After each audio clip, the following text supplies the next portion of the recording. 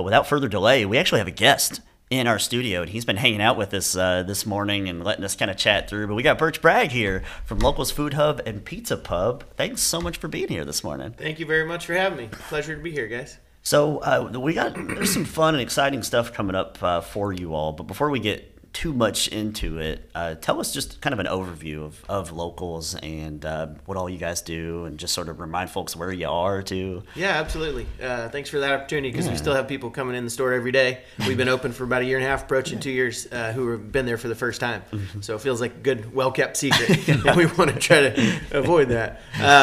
So we are located at 863 Wilkinson Boulevard, next to Poppy's Donuts, across from Douglas Tire and Limewater. We purchased the building back about 2 years ago and started making renovations then. So we're open 7 days a week from 11 o'clock in the morning until 8 o'clock at night on Sunday through Thursday, and until 9 o'clock at night on Friday and Saturday. And our business concept is really unique in that we have a locally sourced restaurant and a local grocery in the same space. So on the restaurant side, you can find locally sourced wood-fired pizzas, salads, appetizers, soups, but we've just about to take those off. We change our menu twice a year, once in the winter, once in the summer, to reflect what's seasonally available. We have a 10-tap draft system, only Kentucky beers. It's all we carry. All of our wines, just Kentucky wines, and most of our non-alcoholic beverages, just Kentucky beverages. The whole point there is to showcase the amazing breadth and depth of product, which is in Kentucky. And so if you move over to the grocery side, every single product, it's about a 500 square foot retail grocery space. Every product that we carry on the grocery is from a small Kentucky producer or farmer. So nothing out of state, nothing out of season. You won't find watermelons there in March or strawberries in January.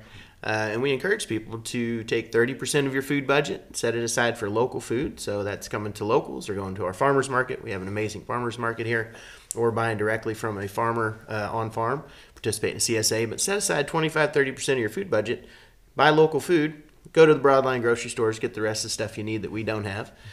So we call that the Local Food Challenge. Where did you all come up with the idea? I mean, had you seen it in other places, or was it a mix of a few different things? Because it's such a unique, cool concept. Yeah, well, thanks for that. Appreciate it, Harvey. It's interesting. It's kind of a hodgepodge of ideas that all culminated and came together. So in August of 2020, my wife and our other two business partners, Taylor Marshall and Joseph Fiala, we're all really good friends. And in August of 2020, post-pandemic, so if you guys remember vividly, grocery store shelves were empty. I think probably some of the first time that a lot of folks experienced that, the fragility of the globalized supply chain of food, as well as all kinds of other products.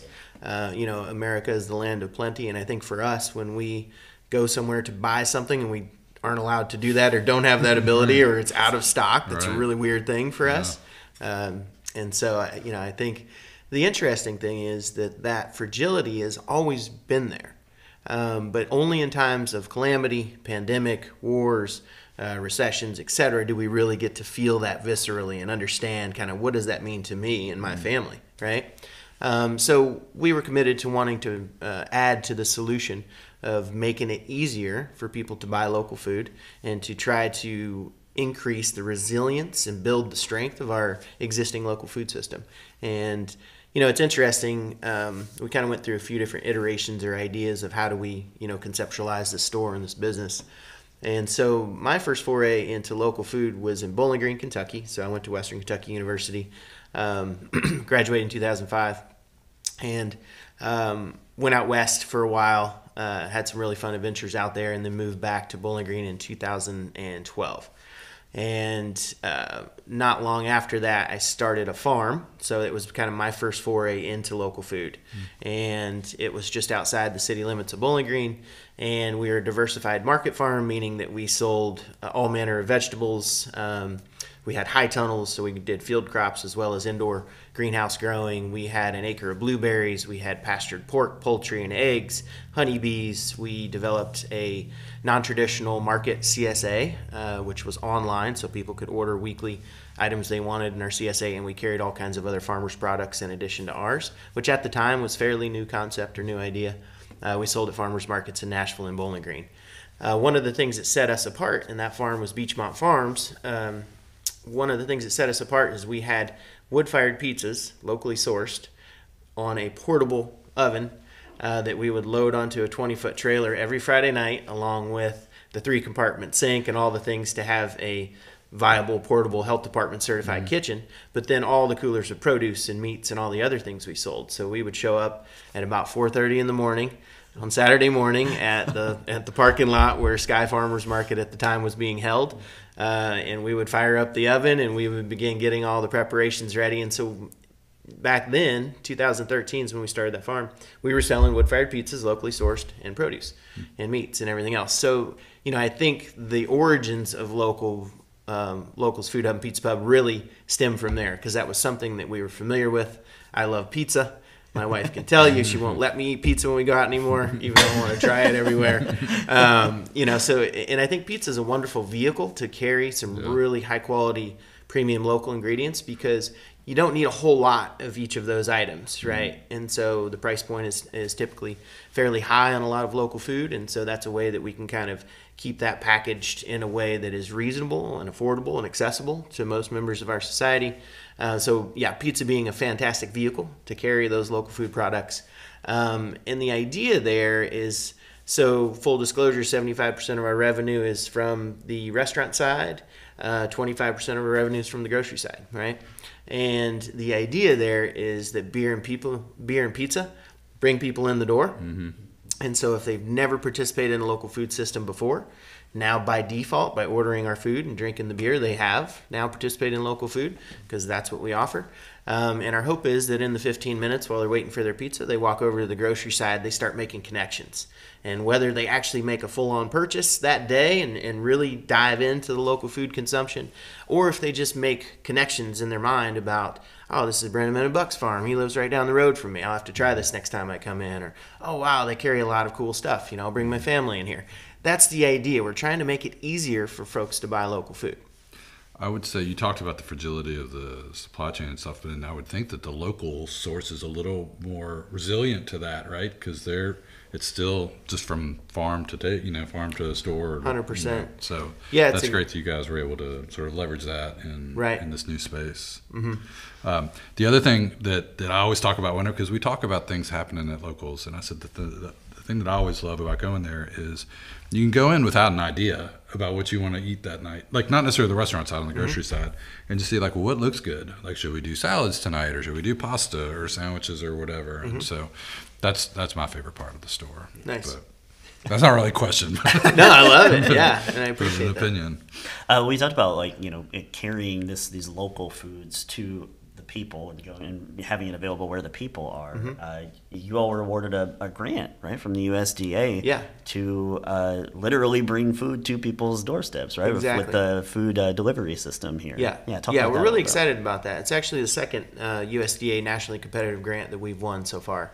The first was with the Healthy Food and Financing Initiative, and we received $200 on that, and that is going to help us facilitate the opening of a second store in Louisville, so we'll get into that in a minute. Oh, sure, yeah. And then the grant that you're referring to is the Local Food Promotion Grant, and we wrote that grant to develop a grocery delivery service and a box program that we can deliver to the doorsteps with a really strong underserved community component involved there. Because how do we make it easier for people to buy local food? Well, we drop it off at their door. Mm-hmm. In today's world, in the just-in-time, pick up the phone and order anything, and I want it here in 30 minutes on my doorstep. I think that's where the future is heading, especially for groceries. And that's not a concept original to me. I would like to claim that. But, a really interesting story about Kroger, who we're all very familiar with, the biggest grocery grocery retailer in the world, with all the number of brands of other groceries that they own and throughout the country and the world. So they had never been in the Florida market. Publix is based in Florida, and they dominated that market for decades. And only recently, in the last couple of years, have they entered into the Florida market. Mm-hmm. And they did so not with a retail grocery store, but they did so with a massive warehouse with robots and delivery vehicles. Mm. So at that store, you can't walk in and buy food. It's simply a delivery system mechanism that they put in place. So if people like that, who are that well-funded and that knowledgeable about the future of grocery and where consumer behavior is leading, if they're investing in that, we'll take a cue from that and say, yeah, we need to develop a robust delivery program ourselves. So really excited about that. Do y'all have a timeline on when it'll be available? Or well, that's a good question. It's a 3-year grant. Okay. We are working to kind of get all of the pieces in place as far as the coordinator of the program, who we've already hired. There's a rental of a refrigerated truck, and then hiring of a driver and some other personnel. Establishing an e-commerce software to where you can go online and there's a really seamless site. That's probably our biggest challenge, is finding that software, because we're a very unique model, to where you can come in and you can buy an item in the store and it is directly, immediately in real time reflected online, so that you're not selling a product that has already been purchased and there's a lag. So there's a little tricks there that we're working on, but hopefully within the next 2 months to 3 months we can have that up and going. Oh, great. And you kind of briefly touched on it, but tell us a little bit about the Smoketown in Louisville, Smoketown neighborhood that you all are expanding into. Really looking excited. for next year, right? Yeah, next year. Real excited about this project. Since the beginning, we've always known that Frankfort was going to be our prototype store, if you will. We've always had plans. We meet yearly with our partners, and we have a day-long meeting where we all kind of reassess our goals, and we alter them and change them if we need to, but we always put a 10-year plan out forward, so we're always on the same page. Everything we do, all of our energy is focused towards that direction of that long-term goal. And that long-term goal involves several stores throughout the state, because really what we're doing can be done in so many communities. So we chose Louisville as our second location, and Smoketown neighborhood is a really interesting neighborhood. It is located in a USDA food desert, which is critically important to our food access mission, to be able to be in a place where we can provide an immediate impact on food access with nutrient-dense foods. And it's also close enough to a lot of family neighborhoods. It's just, so the location we're looking at is 2 blocks north of Logan Street Market, if you're familiar with that. It's East Breckenridge and Lambton, or Logan Street, where they meet. It's going to be in that area. So that's really exciting. And it's close enough to neighborhoods who can really support and cash flow the business. So that's kind of our sweet spot. That's where we need to be. We're looking for, in August, the construction will begin. It's actually brand new construction. So we've partnered with Beargrass Development out of Louisville, who owns about 4 acres in this particular location. So really excited to work with them as partners too. They've kind of cut their teeth and been known in that area for affordable housing projects they've done. So a lot of our values are similar and aligned. So they're going to be some great partners in Louisville. So we're hoping to be open for Derby maybe a month before Derby starts in 2024. It looks like with the new construction, it's probably going to be closer to a 10-month project. So it'll probably be after Derby. But that's nice. Around June or so of 2024 is most likely when that'll happen, which is a fantastic time in Kentucky, because that's when you see your first tomatoes and peppers and all the summer products really start coming on. And that's when we see in our sales, that's when we see a big jump on the produce side. Will there be an overlap of providers? Because obviously you're dealing with certain folks today in Frankfort, or is it a whole new group of farms and providers in Louisville, or is there some overlap? It's a great question. There will be some overlap for sure. So, for instance, Kenny's Farmhouse Cheese out of Barron County, he's been making artisan cheeses for over 20 years here in the state, so he's kind of a premier cheese maker. We source our mozzarella for our pizzas in 40-pound blocks from him.